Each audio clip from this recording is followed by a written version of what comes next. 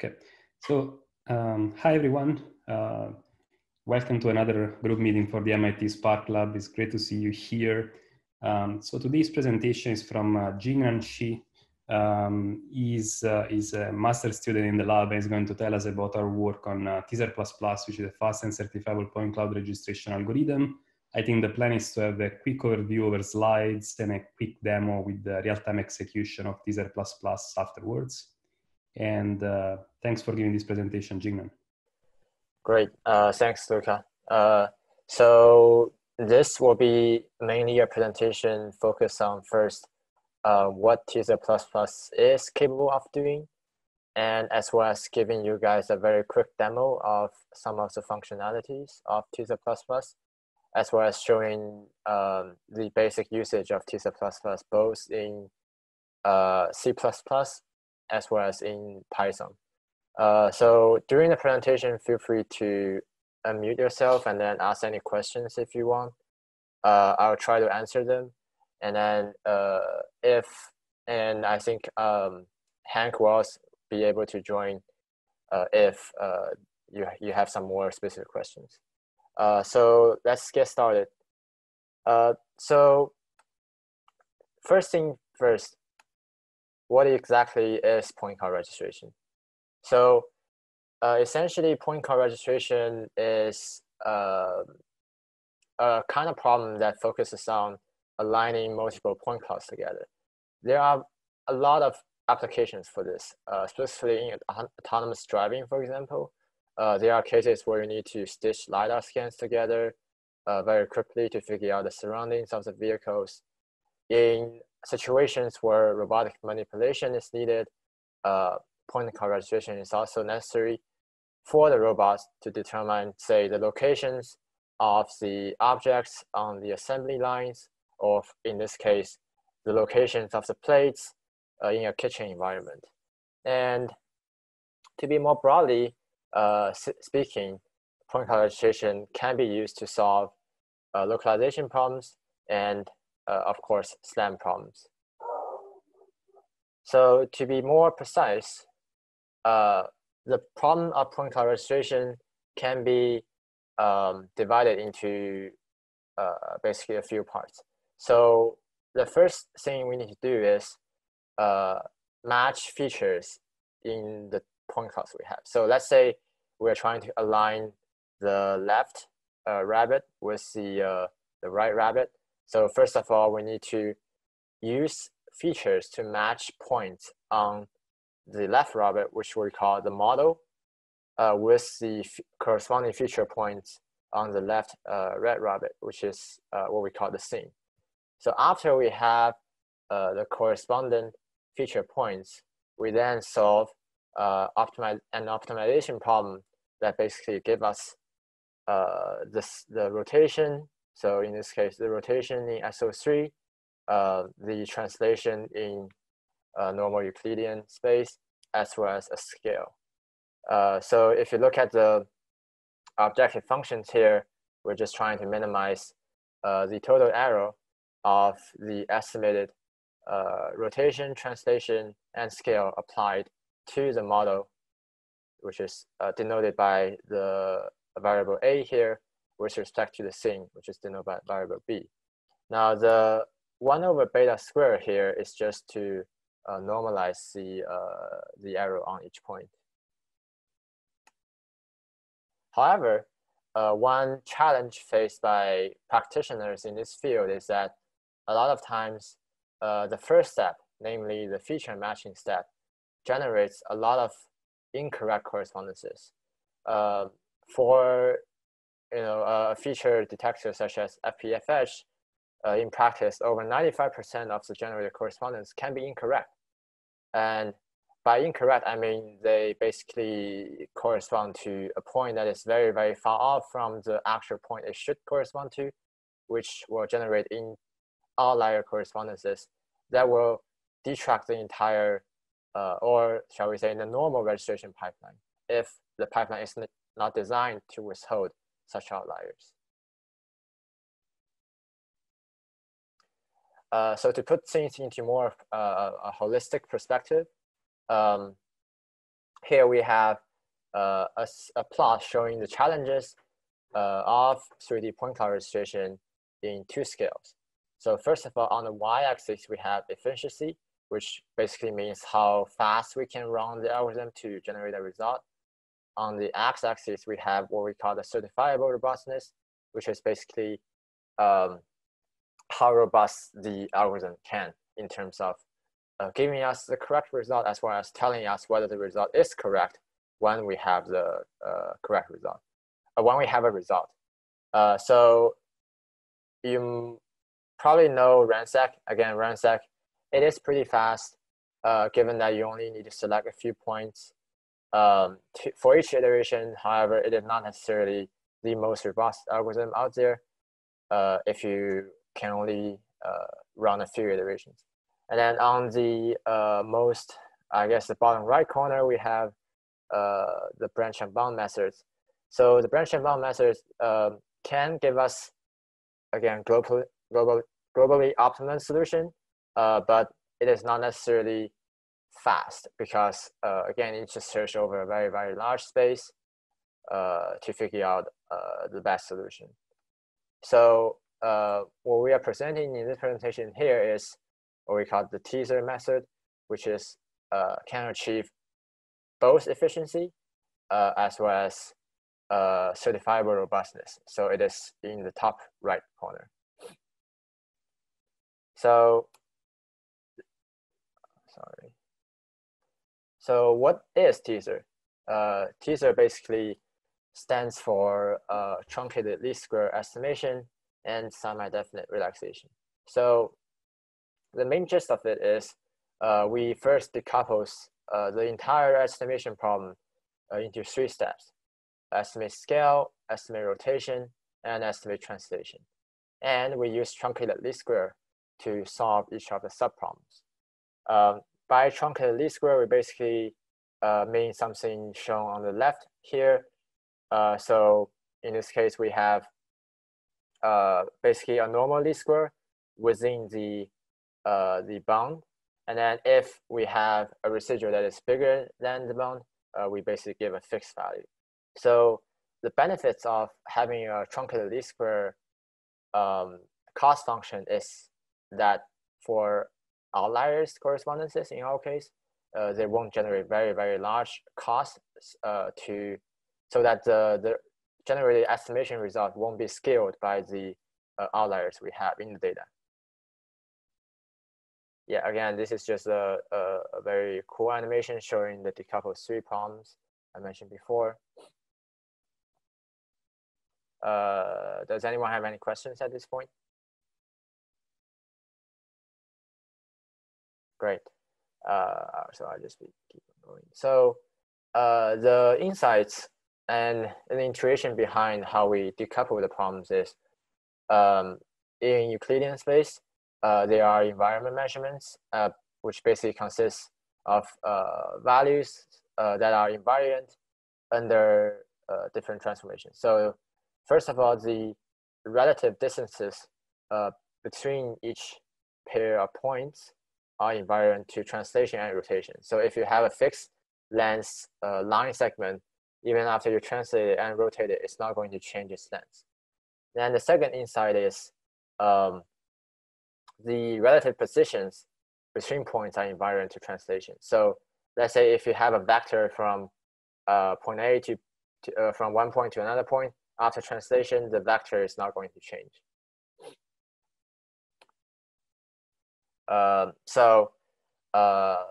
Again, this is a very, very summarized pipeline showing the TEASER algorithm. So basically, we first estimate the scale using adaptive voting, and then we estimate the rotation using semi-definite relaxation, and finally, we use that voting again to estimate the translation. So unfortunately, the middle step, basically using semi-definite relaxation to solve for rotation, is pretty slow in practice.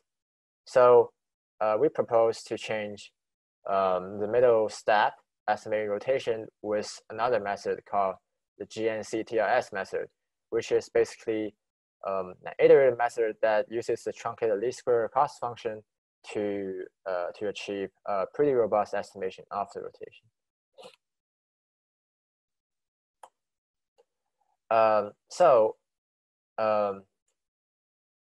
You probably remember that I mentioned about certifiable robustness when I was talking about the performance of different registration algorithms. Now, by certifiable, I basically mean there's a way for us to tell whether the obtained solution is close enough to the optimum solution. So with the GNC TLS method, after we use this method, a pretty fast method to solve for the rotation, we can then leverage our knowledge of the STB problem to basically give a certificate on how good or how close the solution is to the optimum solution, the global optimum solution, and basically give us a suboptimality gap on, say, the closest of the solution. So to further illustrate the performance of TEASER with different data set, here we have a plot showing basically running basically a bunch of different algorithms on similar data sets. And we have here the rotation arrow on the y-axis and the outlier rate on the x-axis. So as you can tell here, we have 95% to 99% of outlier, which is pretty significant. And so if we look at the plots here, we have ransack 10K, which means around ransack to a maximum of 10K iterations, as well as ransack 1 minute, which is around ransack until it terminates after 1 minute. So you can see the ransack methods fail pretty miserably at even 95% error. And for the ransack 1 minute, it starts to fail at 99% error. And however, for TEASER and TEASER++, which is the version of TEASER that uses GNC TLS method, it stays pretty much correct from 95% outlier rate to 99% outlier rate. So in summary, TEASER and TEASER++ are robust against 99% outlier rates and return the most accurate solutions. And to further illustrate how efficient our algorithm is, here is a plot showing basically the running speed of TEASER comparing to different to other different algorithms.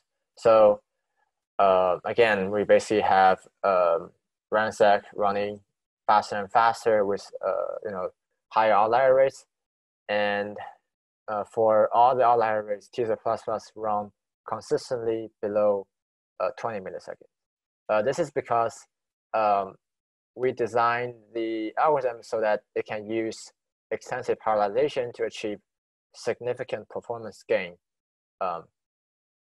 over different data sets. The original TEASER, since it uses the semi-definite relaxation, it is very slow. But the main takeaway from this slide is TEASER++ can achieve similar performance comparing to TEASER, and it is much faster and potentially can be used for real-time applications. So speaking of applications, here showing one application, which is object post-estimation of TEASER. So essentially we have here, first step, we match features from a model, which I believe is a serial box with the different feature points on the 3D scan of the table.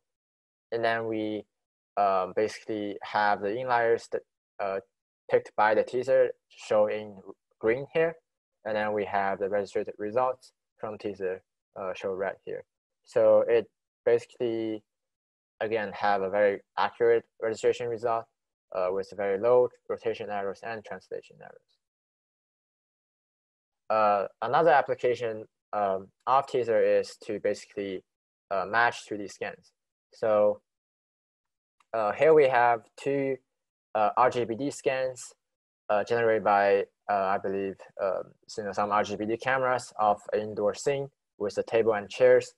And then the lines here correspond to the correspondences generated by 3D SmoothNet, a very recent algorithm that basically uses learned feature descriptors to match features. So the green lines here correspond to the actual inlier correspondences, and then the red lines here correspond to the outlier correspondences. As you can see, there are like a lot of red lines and very few green lines. So here we are showing the TEASER++ alignment as well as the ground truth alignment. So you can see they basically, the TEASER results is basically very, very similar to the ground truth alignment, and you can't really tell if there's any error of our results. The green dots in the video correspond to the inliers selected by TEASER.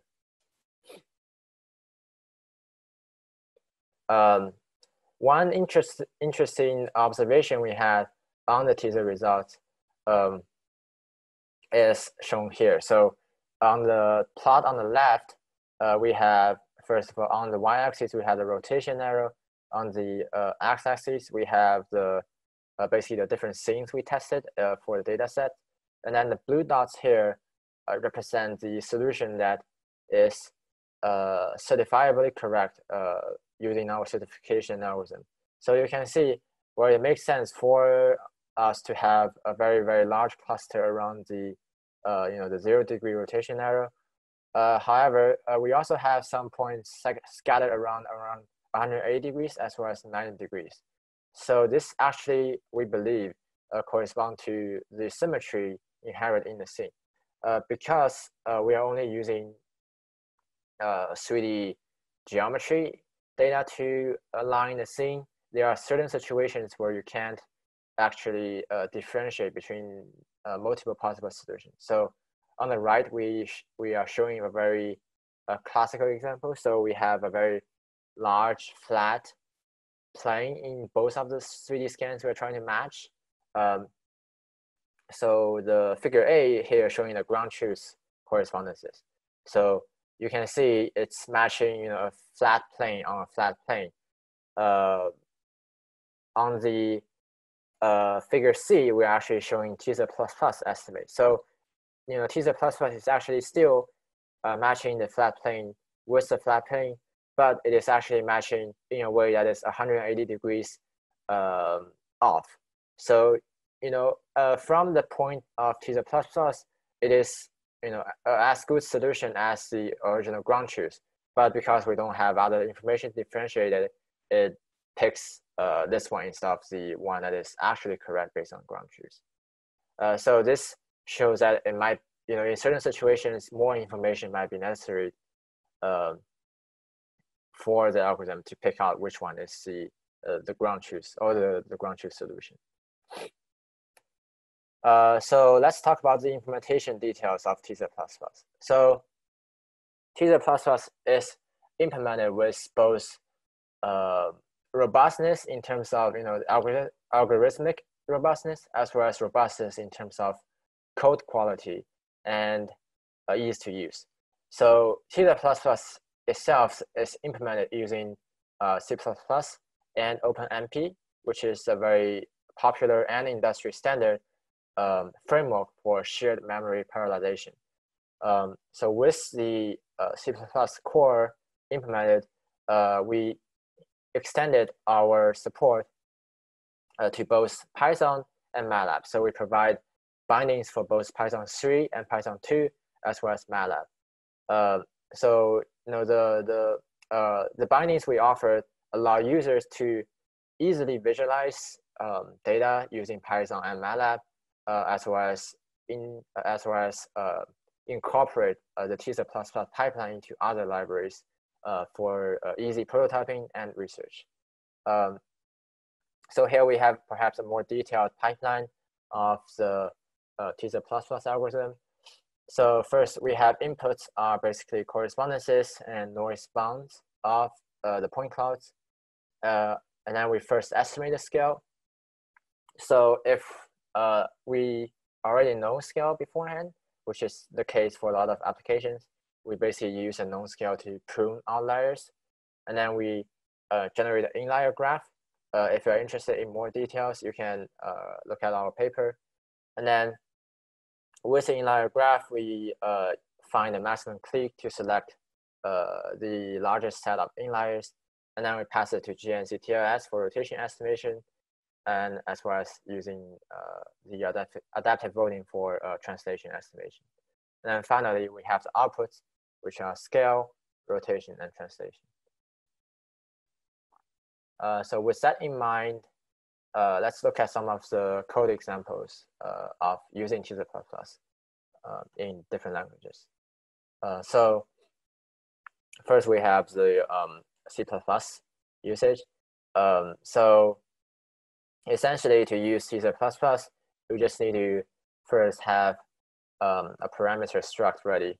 So there are multiple things you can set here, but a lot of them are actually you don't need to change for most of the cases, and we provide defaults for all of the options here.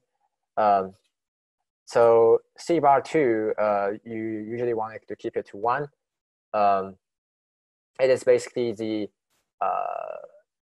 you should refer to paper for more details, but basically cbar2 times noise bound squared is the maximum allowed noise squared allowed you want to use in your estimation problem. So for the params.noisebound, you want to change it to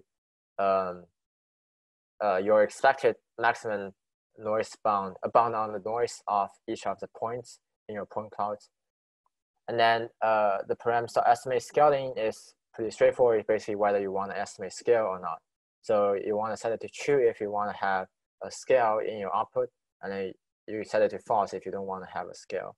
So the next 3 parameters, the rotation GNC factor, the rotation max iterations, and the rotation cost threshold, you don't necessarily need to change it. These are just parameters for the GNC TLS method, and the defaults work really well in almost all the cases we've encountered. And the last option is basically allows you to select the rotation estimation algorithm you want to use. So for most of the cases, you want to use the GNC TLS method, but we also provide FGR if you want to use it. And then solving it with TEASER++ is also very easy. You just create a solver with the parameter struct as input argument, and you solve it, with solver.solve. SRC and DST are basically 2 eigenmatrices containing the correspondences, and you can get a solution using the solver.get solution. So Jing, just a quick question, just to make sure we are all on the same page. So here, the bar C and the noise bound, what really matters is the product, you said. In this case, the product is 0.05, which means that the maximum error that you want after you align the point is 5 centimeters. Is that correct? Yeah. Okay, thanks. Yeah. Okay. So again, this is C++, and I'm going to show you guys also the Python usage of TEASER. Another question. Yeah. So this noise bound, is this squared or not squared? So this is not squared. Noise bound is not squared. It's just the 2 norm of the Euclidean distance. Yeah. Okay, great. So using TEASER++ in Python is also pretty straightforward. It is basically the same kind of usage you saw in C++. It has the same parameter names, and you set it the same way. So it should be pretty straightforward. And solving it with TEASER++ is also pretty simple. Again, it is the same kind of stuff where you construct a solver with the parameter, and then you call solve with SRC, which is the NumPy matrix correspond to the input correspondences, and DST, which is also a NumPy matrix, correspond to the sync correspondences. And the other point I would like to add is, in the source and destination, the points have to be arranged in the order of the correspondence, right? Yeah, yeah. So basically, for example, the first column of the source should correspond to the first column of the destination point. So those are the correspondences you get out of the feature matching. Yes, yes. So yeah, so I think a better way to understand it is source and destination are correspondences instead of point cloud. And then in MATLAB, because of the way MATLAB binding works, as it is slightly different comparing to the C++ method. So, but the parameter is the same. So you set it, with the same parameter, and then if you want to solve it, you just pass all the values to a teaser solve MATLAB function with basically a bunch of different named variable inputs. So again, it's the same name. It should be pretty self-explanatory. Any questions regarding TEASER++ at this point? I do have a couple of things that I want to cover. So the first one is about the experiments. Like, you were talking about 20 milliseconds timing for the execution of TEASER++. I just wanted to put that into context in terms of how many correspondences. So 20 milliseconds for how many correspondences. And a related question is, how many correspondences are you using? How many points are you using for the scan matching dataset? Yeah, so let me just go back to the timing diagram. So in this diagram, I think we are using 1,000 points at first, and then with 99% say outlier rate, that means we have 99% of the 1,000 points are outliers, and then only 1% of the 1,000 points are inliers. So, and then in the case of the 3D match dataset, so first we start from 5,000 feature points in both the source as well as the destination scans. So we have 5,000 points. We calculate the 3D SmoothNet feature vectors for each of the 5,000 points, and then we use nearest neighbor matching to match points in the two sets, in the 5,000 points. So with the nearest neighbor matching, we do it bidirectional. So it needs to be both the closest from source to destination as well as the destination from destination to source.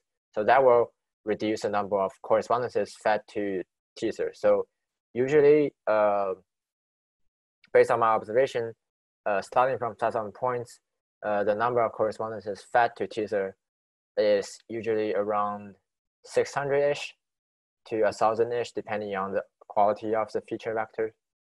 Okay. So I think, yeah, in this particular scan, I believe the total correspondences are around 580 correspondences. Yeah. So essentially, we should be able to run in 20 milliseconds or so also on this data set. Yeah.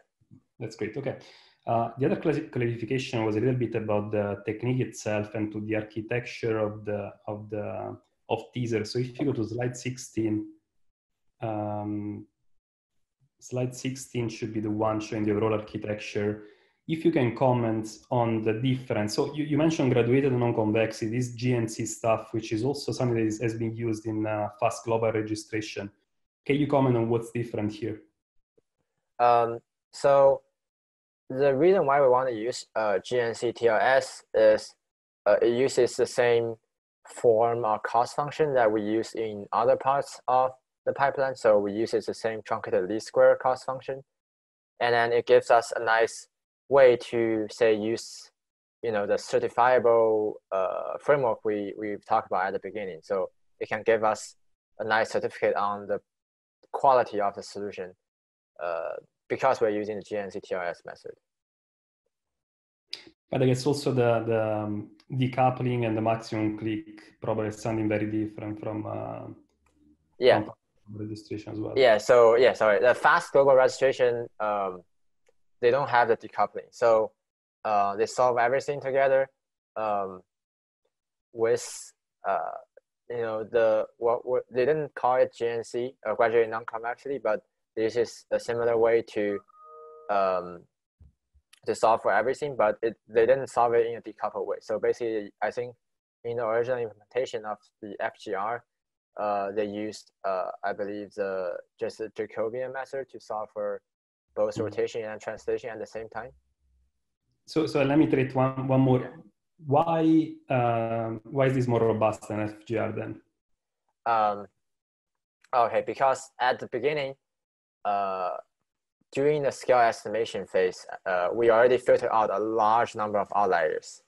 And then because we can filter out a large number of outliers, when we reach the rotation estimation step, we essentially have a cleaner set of data we can play with, so it can give us a better solution at the end. Agreed. Yeah, and the scale filtering, but also the maximum click is getting rid of most of the outliers. Yes. Okay. Thanks. I guess it was a comment more than a question, but all right. Okay, great. Any more questions? Yeah, I have a question about the resolution of the point clouds between the input and the thing that you're matching on. Yeah. And it seems like you don't need exact point clouds to be able to match based on your real world data. Do you still need them to have roughly the same density of points per volume? So I believe you're talking about something similar to this. Sure. Yeah, so let's say in this case, right? So they don't necessarily need to be of the same volume, but it needs to be in a form where whatever feature extraction algorithm you run on them can give you reliable feature correspondences. Okay. Yeah, so the input point clouds, unless you directly run TEASER++ on all the correspondences possible with the input point clouds, the density and volume or whatever of the input point clouds don't matter for TEASER++ if you have a feature extraction algorithm to extract corresponding points. Nice. And what is the feature extraction algorithm you are using here? Yeah, so using 3D SmoothNet, which is a new paper came out in 2019, I believe. Yeah. Okay. Thanks. No problem. I think it's worth just stressing that TEASER is a completely feature-based point cloud registration method, meaning that how do you go from a raw point cloud to feature points is completely up to you. Up to your choice. You can use handcrafted features, you can use deep learning, but what eventually matters is the two matrices you feed into the TEASER algorithm. Right? It's just the source and destination, which is just two matrices with n rows, where each row is a 3D point coordinate. So that being said, it doesn't depend on the resolution of your point cloud or how you represent even your 3D data. You can use voxels, you can use whatever, you can use mesh, whatever things you want. But eventually, just give me a few points that you think are interesting and important, and they are matched. So and then TEASER will figure out the pose for you. Great. Thanks for the clarification. Okay. So yeah, I believe that should be all the questions. So now it's time for to get a little hands-on experience with using TEASER++ for registration and Open3D for visualization of the results in Python. I'm just gonna put the QR code here.